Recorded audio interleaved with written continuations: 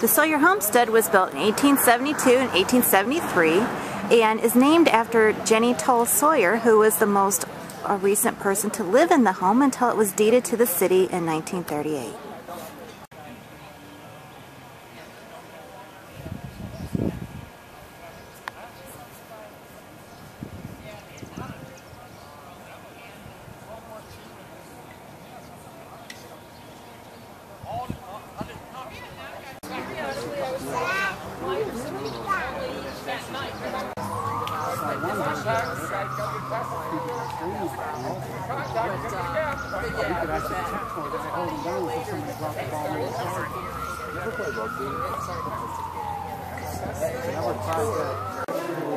Well, now I'm talking with Ruth Gordon, and her specialty is hair works, which was a fascinating hobby of the late 1800s. Can you tell us about your piece?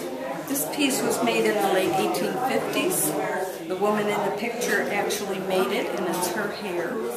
And it's typical of what they did in the 1800s. You said this was done before photography was common. Yes, it was done before as an earthy bond between loved ones.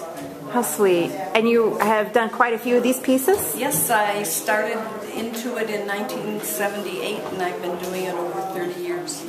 If any of you have been to the Monroe County Fair, you may have seen some of these pieces. Yes. Okay, thanks for showing us your collection. Okay, now I'm here with Ken Roberts, and he's going to give a demonstration in regards to a War of 1812 weapon. How to load and fire a musket. First of all, you needed 4 good teeth, 2 on the top and 2 on the bottom, to tear a paper cartridge like this, right here.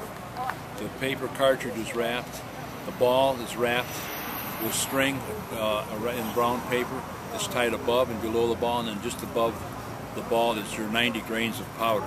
So if you wanted to shoot this gun, first thing you got to do is open the flash pan on the musket like that, exposing the flash pan inside there. Okay. A little touch hole inside, that's where the fire burns through into the barrel and sets the main powder charge off in the gun. Next thing you do is you tear the paper cartridge. You put the cartridge in your mouth like that.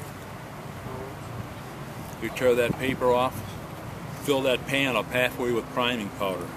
Close the frizzen down, put the gun down on the ground, pour the rest of the powder in the barrel, tear all the excess paper off from the cartridge, take all that excess paper off, and just put that part in the barrel like that with the twisted end down. Then you take the ramrod out, this button end right here, ram the ball down on top of the powder, and then when you fire it, you cock the hammer all the way back like that. Take the hammer stall off, and when it fires, the flint comes forward, strikes the frizzen, breaks off hardened pieces of steel which turn red hot. They drop in that pan, sets that priming powder off, and it fires the ball out the barrel. If you were really good, how many rounds could you shoot? 2 to 3 rounds a minute. 2 to 3 rounds a minute. When the ball comes out the barrel, that little piece of paper on the ball opens like a drag chute and lets the ball fly by itself. If you didn't have that paper wrapped around the ball, if the barrel was clean and you tried to shoot downhill, the ball would roll out the end of the barrel. If it rolled halfway down the barrel, and you fired it, it would blow the barrel up. So you don't want to do that.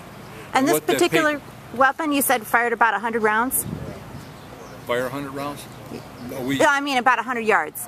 Yeah, they're good for accuracy around 100 yards. Okay, okay. But also that patch around the ball, what that does is cleans the bore as you shoot it. If you didn't use a paper patch like you wrapped in paper like that, and you tried to shoot it in a battle, you would only get 8 or 10 rounds, and the barrel would be so fouled up that you'd have to pound the ball down the barrel.